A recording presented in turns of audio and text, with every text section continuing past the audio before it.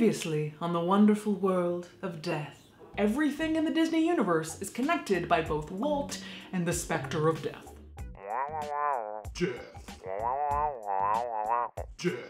Another well-known Disneyland legend centers on claims that the park is a popular destination for scattering cremated remains. That one is true.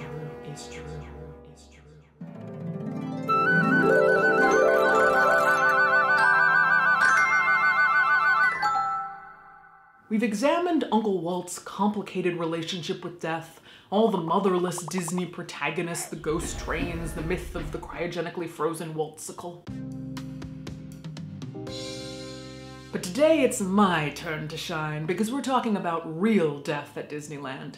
You hear about families sneaking into Dodger Stadium with their loved ones' ashes, or taking the forbidden hike to the Hollywood sign. But the golden standard of places you know you're not supposed to scatter ashes but do anyway is Disneyland. Rides are shut down and evacuated because someone dumped Aunt Jenny's cremated remains in the It's a Small World ride. Aunt Jenny never got to travel, so I decided to bring her here to It's a Small World and scatter her ashes in international waters.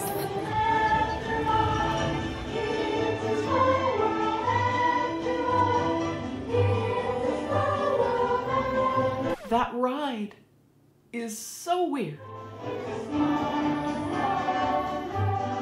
I can't imagine that surreal hellscape is anyone's idea of resting in peace, but different strokes for different folks.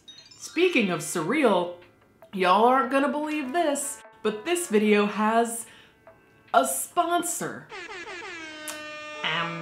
After 8 years on YouTube and not a single sponsor, all of a sudden, not only a reputable company, but a product I already use, swooped in to partner up. And that company is none other than Audible. Do the air horn noise again. As many of you know, we're trying to raise money for our nonprofit because part of our mission is to pay it forward and donate to other, perhaps less visible nonprofits, like past recipients, the Colibri Center, and Pet Peace of Mind. And this partnership with Audible gets us closer to that goal. I already use Audible, so I'm happy to share what I like about it with you. You can go to audible.com/mortician or text Mortician to 500-500 and get 1 free audiobook, 2 free Audible originals, and a 30-day free trial. What free audiobook should you get? Now, you have endless, very valid choices here, but allow me to recommend Will My Cat Eat My Eyeballs on Audible. Yes, listen to my dulcet tones read to you about postmortem predation. The URL and code are down in the description, so go get me for free. With an Audible membership, every month you'll get a credit good for any audiobook regardless of price. And if you don't use your credits, they just roll on over to the next month. And you get 2 Audible originals, so you can sit in LA traffic like me and still be learning. Any audiobook you get from Audible is yours forever. You can go back and re-listen anytime, even if you cancel your membership, and you can also return an Audible audiobook anytime. No questions asked, but don't return my audiobook. I worked very hard. Anyway, this is cool, right? We'll announce at the end of the video where today's donation is going, all made possible because of this sponsorship with Audible. People want their ashes in a place that was meaningful for them. That might be the ocean or a rose garden in the backyard, but for a lot of people, that meaningful place is Disneyland. According to the Wall Street Journal, park custodians said that it's about once a month that people are caught scattering ashes. And those are just the folks that are actually caught. Dead men tell no tales.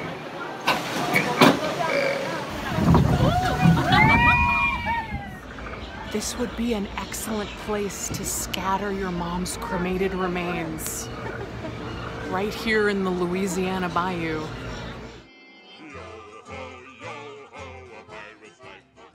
That was cool, I'll give you that. That was a really cool ride. There was also so many opportunities to scatter cremated remains. It was all water. You always had an opportunity at any time to take out a little vial of mom and kick it over the side into the water.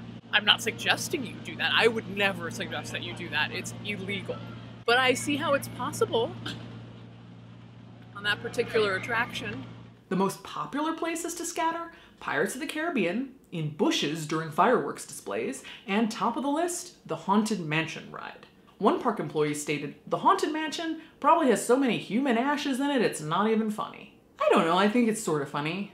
Before doing the scattering, people have also been known to sneak Grandma into the park in a special purse or bag and hold it while posing for a final post-mortem portrait with Granny's favorite character, all unbeknownst to Mickey, of course. Before being scattered, Grandma may also be treated to a final trip on her favorite rides before becoming part of the colors of the wind. Or more likely vacuumed up and sent to a landfill. I'm just saying. Now, we know Disney does not want you to do this, but what is the actual law? In California, your family is legally allowed to scatter your ashes on private property, as long as two rules are followed. One, that you have the permission from the property owner, and two, that the remains are scattered in a manner so they're not distinguishable to the public. If you're dumping Mom's pile of bones into the bushes, clearly without asking Disney if you could do so, yeah, you're breaking the rules. Now, as I tell people, there aren't any ash police. No anti-scatter vice squad. You might very well get away with it, but businesses aren't used to bones and ashes, and what you think of as a nice gesture may turn into an obscene amount of trouble for a lot of people. Take the opera lover who scattered some of his dear friend's ashes in the orchestra pit of the Metropolitan Opera. Some of the musicians thought it was anthrax, a terrorism call was made, everyone's evacuated, and this performance and a second performance were canceled to the tune of many thousands of dollars in lost revenue. The happiest place on earth already has so many lines. Don't also shut down the Haunted Mansion entirely for everyone visiting that day. But Caitlin, Disneyland doesn't ignore death altogether. They're offering Disney funerals now. I saw it on Facebook. That's not a real thing. But Disney Hospice is real, right? Sorry, Bibbidi Bobbidi Bye will not be available anytime soon. These stories have both been widely shared, but they're from a satirical Disney website called Uncle Walt's Insider. They say no one ever dies at Disneyland, and they're right. Because of how the medical legal system works in the state of California, it's sort of a bureaucratic thing. That's how I like it. I love making bureaucracy fun, so here we go! Mouse ears. Actual deaths do occur in the park, which brings us to yet another big part of the widely accepted Disney mythology. The claim that there's a company policy that no one is allowed to actually die on Disney property, and that victims must be removed from the park before being declared dead. As much as Disney has a cold iron fist of cheerful power clamped over the Magic Kingdoms, even they can't stop death. People have been declared dead in the parks. In 1984, a plane crashed in the Epcot parking lot, and the following year there was another recorded death in the Disneyland parking lot. And there are deaths due to visitor negligence, which basically seems to translate to being a teenage boy making bad decisions with their not yet fully developed brain. In 1964, a 15-year-old boy from Long Beach unbuckled his seatbelt while on the Matterhorn bobsled ride and attempted to stand up near the top of the mountain. The boy fell out of his sled, hit the track, fractured his skull, and died 3 days later. Granted, he didn't die in the park. More on that later. In 1967, a 17-year-old boy was killed on the People Mover when he slipped while jumping from car to car and was crushed to death by oncoming cars. History repeated itself in 1980 when another teenage boy was also jumping from car to car on the People Mover when he fell into the track, was crushed by a car, and his lifeless body was dragged several hundred feet before the operator stopped the ride. Thankfully, Disneyland closed their People Mover in 1995, but it lives on in Florida. Something that does play into the no one dies at Disney myth is that when incidents do happen, victims are usually transported to a nearby medical facility, the same as if an accident happened anywhere outside of Disney parks. You're going to try and save a person who's been severely injured. If someone were to die on the way to the hospital or shortly after they arrive, they aren't pronounced dead at the scene of the accident where the actual cause of death occurred, but at the hospital. Although the cause of death would still be listed as something like blunt force trauma due to Disneyland ride or stabbing by Minnie Mouse. Oh, Mickey! The place of death, where the doctor actually declared it, would be the hospital. For example, just this summer, a contractor working at Disneyland was killed after being hit by a falling steel plate. He was rushed to a nearby medical center where he was pronounced dead. There's even a store called Memento Mori in the Magic Kingdom where you can buy death certificates and other death-themed souvenirs. If only obtaining an actual death certificate were so easy and fun. Disney parks may seem like a magical utopia that exists apart from the real world, but the reality is they aren't.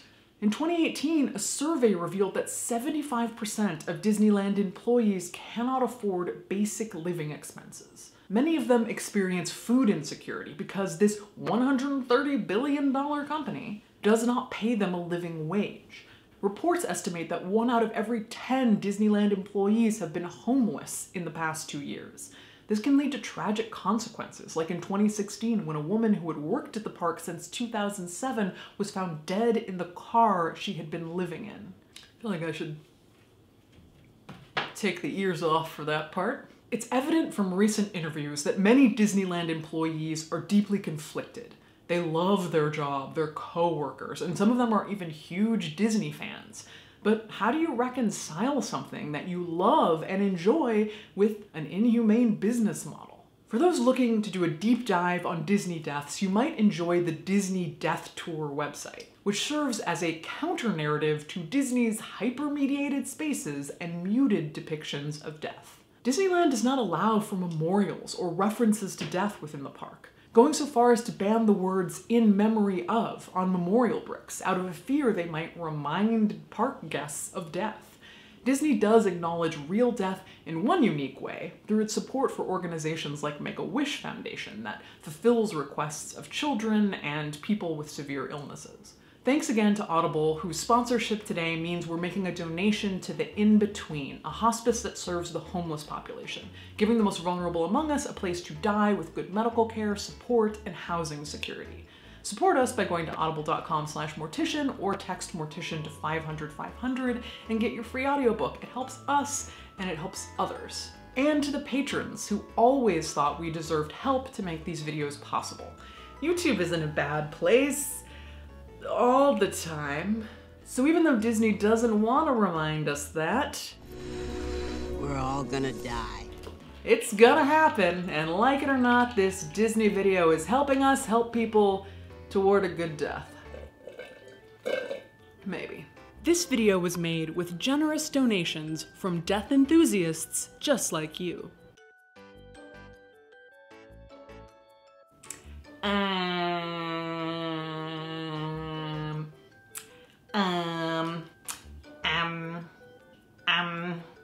I love making bureaucracy fun, so.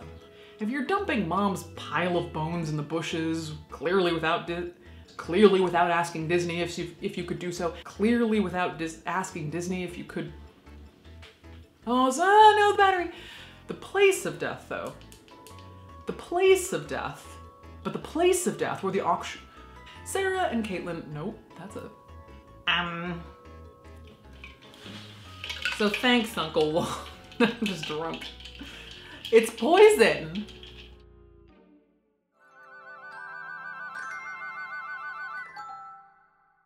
Disney's head.